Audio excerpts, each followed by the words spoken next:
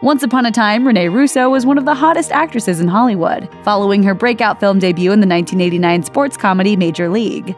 Best known in her heyday for lead roles in blockbusters like Lethal Weapon 3 and Outbreak, Russo slowed her acting career down considerably starting around 2005. Here's why, and what she's been up to in the meantime. Hollywood hiatus. Russo took a major league break after starring in the family comedy Yours, Mine, and Ours alongside Dennis Quaid in 2005. She told BuzzFeed Why in 2014, "I just think I hit a wall. I was not in any shape to do a movie. I was depressed. It was not a good time for me. I really wanted to do other things, but I didn't know how to get off the treadmill." She returned to the scene 6 years later as Frigga in Marvel's Thor, repeating the role in the 2013 sequel. As of the making of this video, she's only appeared in 4 other movies since 2011. Russo says part of the reason she decided to end her self-imposed acting hiatus was meeting fans who told her they missed seeing her on the big screen. Career change. So what does a movie star do when they're not starring in movies? During her hiatus, Russo worked with the Department of Water and Power in LA in an effort to revitalize native gardens in the midst of California's drought. After that, she started her own business, White Cow Dairy, a milk and yogurt producer located in upstate New York. Russo helps run the dairy and its 40 cows with a farmer friend. Russo says retreating to her farm provided a great contrast to her time in Hollywood. "I was so happy. It was so much more fun than getting up and having makeup on my face at 4:30 in the morning." High standards.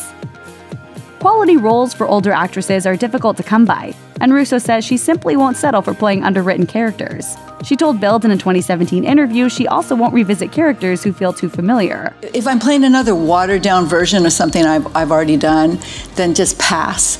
Despite turning down a lot of roles, Russo still snaps up the good ones when they come along. Take 2017's Just Getting Started, a project for which she accepted the role without even reading the script. Just Getting Started was written and directed by Ron Shelton, whom Russo has a fondness for ever since working with him on the rom-com Tin Cup in 1996. Russo says she accepted the role in Just Getting Started immediately because she enjoys working with Shelton that much. I got the script, and honestly, I didn't even open it. I said, "I'm in, Ron. I'm in." I didn't know who it was. I didn't know who he's with, but he writes so beautifully for women. And despite a poor reception and box office, she had a blast working with legendary actors Morgan Freeman and Tommy Lee Jones, whom she describes as perfectly matched. Power couple. Russo has been married to screenwriter and director Dan Gilroy since March 1992. The two met on the set of Free Jack, which Gilroy wrote, and were married soon after, with Gilroy moving to Los Angeles to be with her. The couple turned out to be regular collaborators, most notably with the critically acclaimed and Oscar-nominated Nightcrawler in 2014. Russo co-starred in Nightcrawler alongside Jake Gyllenhaal, and the film was written and directed by Gilroy.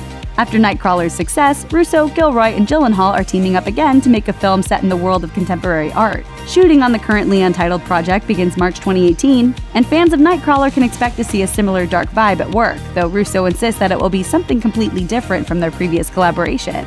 Whatever it is, we can't wait to see what she has in store for us next.